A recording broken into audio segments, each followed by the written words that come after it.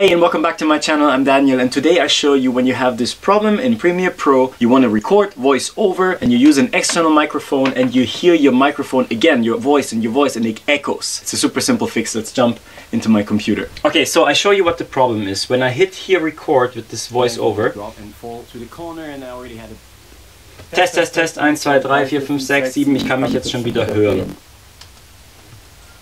Test, 1, 2, 3, 4, 5, 6, 7, ich kann mich jetzt schon wieder hören. So, and sometimes the problem is that you hear this echo even in your voice track and you don't want that. So how can you solve that? You go to Edit, Preference, and then you go to Audio, and under Audio you will find this setting here, Mute Input During Timeline Recording.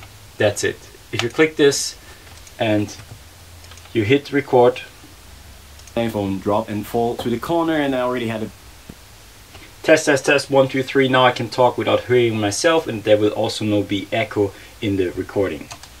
So here we go, that's the solution. Super simple, it's just one click. If you have a problem like I had on my Dell XPS that you can't use your external microphone, I made another video, I will link it here up there and you can watch that. It was actually also a very simple solution. If you like this video, hit like, subscribe and ding ding in the bang bang gong so that you get notifications when I upload more videos.